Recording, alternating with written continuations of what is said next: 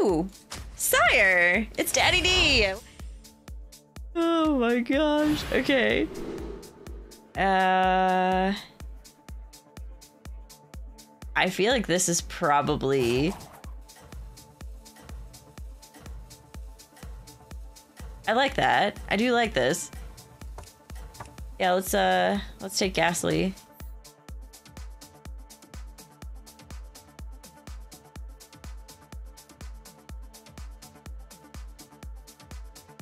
I'm gonna take a roll here. Yeah, I'm gonna play like a Jeef curve, I assume, because I want things to die. But like a mummy will be good because it'll spawn things, and that's good. They have one elemental tied with George, who has a Murloc. 1/4 and 1/4? So this is 2/4.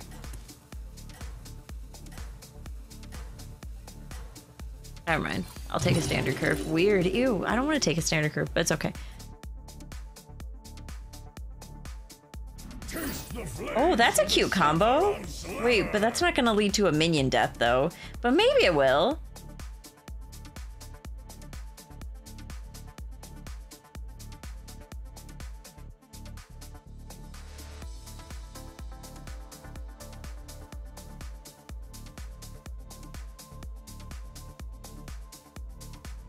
All right, let's see if we get synergy here. So like both of these synergize with the Ghastly Mask. We could probably play some pretty large Quillbore. But Stolen Gold itself is just super, super disgusting. That's about having minions die. This is summoning 16. This is increasing stats. I don't really want to do the increasing stats, but Stolen Gold is pretty busted. And we have yet to make the Terragosa thing work. There's only one Baron build in this, though, that Stolen Gold would do things with. I'm just gonna hope for the synergy here, I think. I think that's my plan.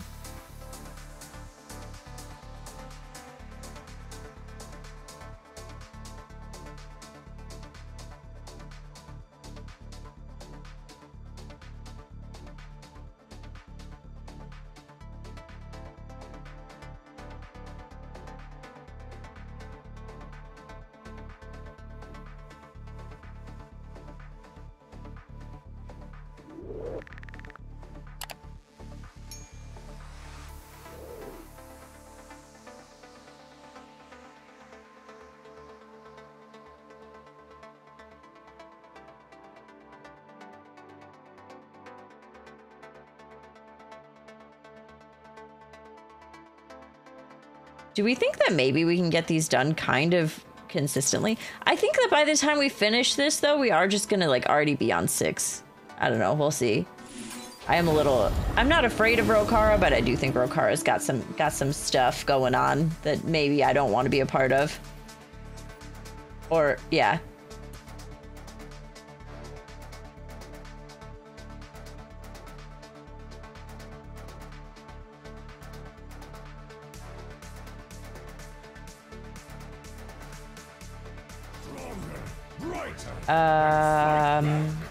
I'm just kind of, I don't know. I guess I just want to level here. This is always such an awkward turn if you're taking a standard curve. We could also like level double cell by the Kaboom because it's pretty similar in terms of like these two minions. I'm always double gemming here. Yeah, let's just level. I don't know about the double cell though. I could just roll.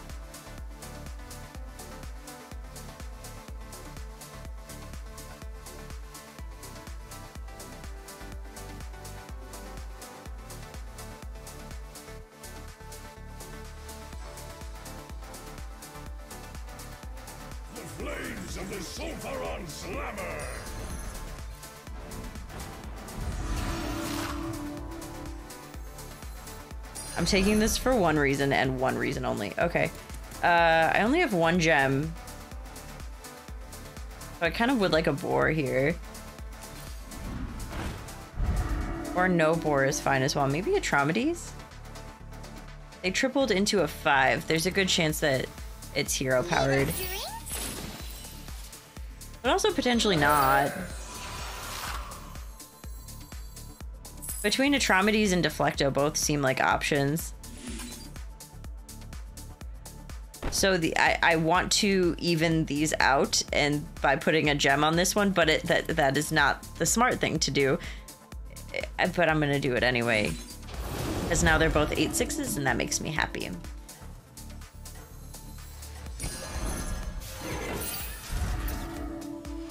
If our whole board dies though, we finish Ghastly Mask and we get a Charlga.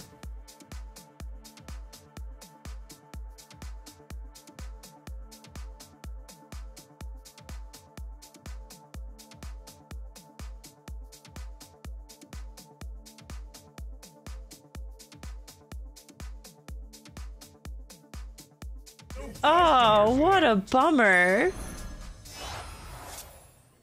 Clear your mind. Okay. Oh, I'm so sad about that. We were so close. Okay. Trigger 2 battle cries. Like a leaper would be kind of cute with all the mech stuff we have going on. But also like Charlie, and we just find a Gamagon. We won, but exactly at a very important cost. Although we have no battle cries, so like, yup.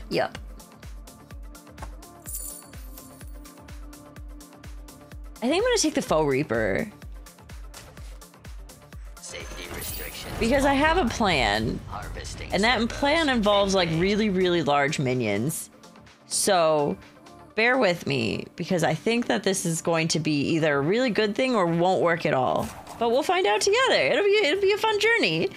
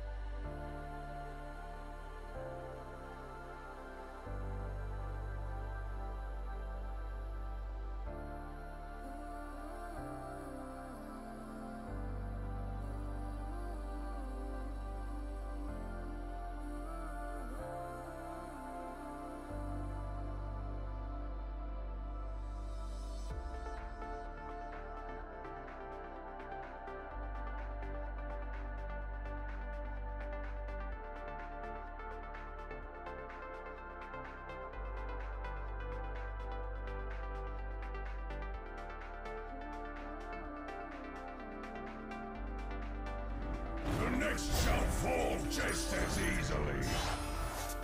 That works out pretty well. Oh, you're burning up in the world.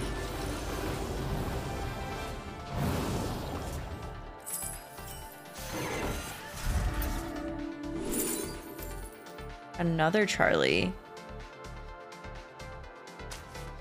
Okay, never mind. I'm full. Not a full switch, but it's a pretty large switch. I want the second Charlie on the board. It is valuable. It is indeed valuable. You tread on sacred ground. Part of me wants to like double sell though to get a tunnel blaster online. I don't think we ever take like giga damage from this person though, especially if we lead with a cleave, or maybe I just don't want to. I have enough to bump shields or bump enough shields, but I'm afraid that the cleave's just not going to get to attack. That's fine.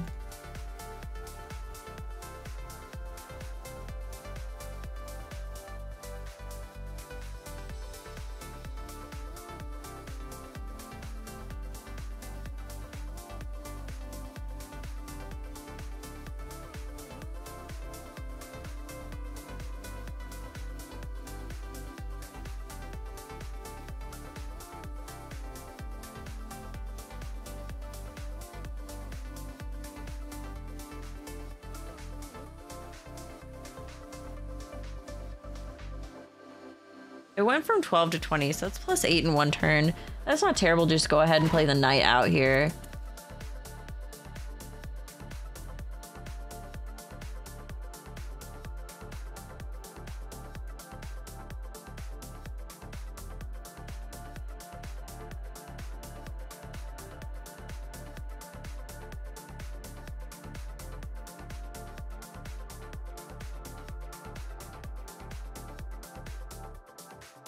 So I'm showing 4 Quillbore. The chances of someone knowing that I'm going to have a Foe Reaper is so incredibly low.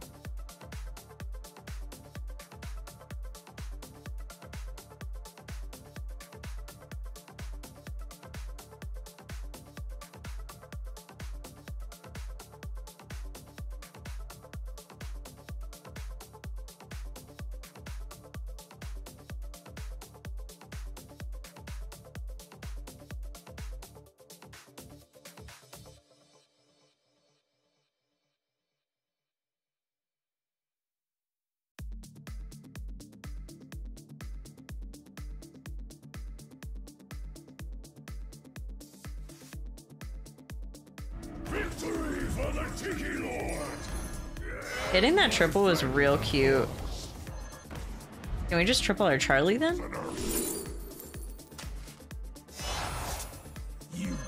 I have another Charlie. So my original plan had a Theotar involved.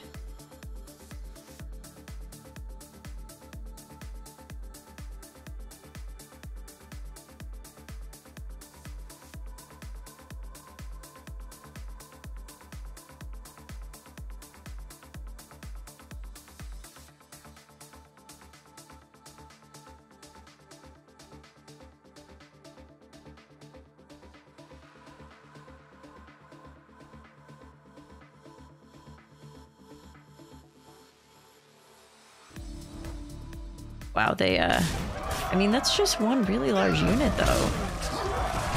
That doesn't feel like a fantastic idea. I mean, they are definitely inflicting some pain upon us and everything that we care about and all that. Just kidding. We, in fact, are inflicting pain upon them and everything they care about, and they are now dead. And I'll have no customers left.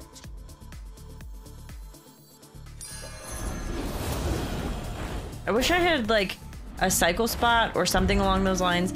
I really just want to find one more Agamagon, and I'll swap the Agam for the Agamagon. Easy. In a heartbeat. My patience is dwindling. Higher, insect. There's another Charlie. Okay, math time. So every gem that gets played on this, which is 4 gems, is +4/+4 on Foe Reaper, which isn't actually that much. This alone is a +4/+4, but it's also a +4/+4 on everything instead of just 3 units. So really, that's a better deal for sure. Yeah, if that were a golden Agam, we could justify that. But for now, this feels like just a really smart thing to do.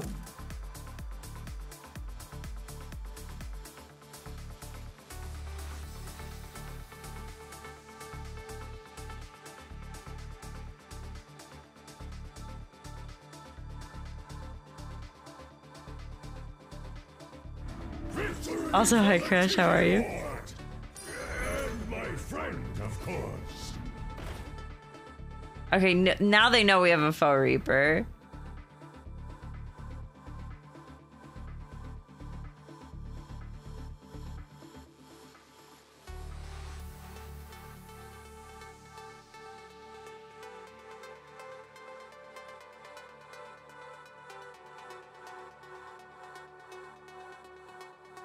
There's another Dark Gaze. That took forever to find another Dark Gaze.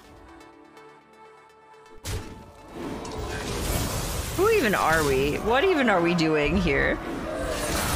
We didn't even find optimal lines for... We have not used our Snicker Snack ability at all. Like, not once. We have simply not used it.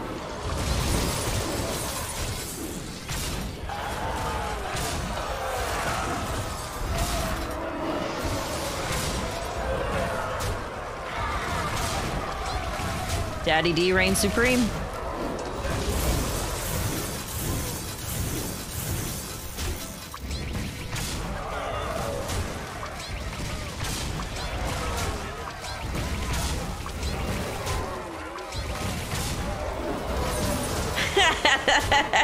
Yeah, this will be on YouTube.